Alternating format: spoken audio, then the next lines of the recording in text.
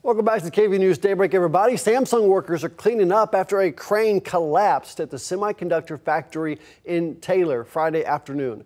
The multi-billion-dollar factory is under construction right now, about 35 miles northeast of Austin. Around 1 o'clock on the 12th, Samsung says a crane operator noticed a mechanical issue. Well, he reported the issue, and when the crane was in the process of being repaired, the boom, which is a taller part of the crane there, fell to the ground. Now, the good news is nobody was around, nobody was hurt. The crane company is right now working with OSHA to investigate what happened.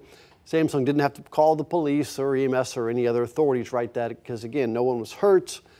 That's the good news there.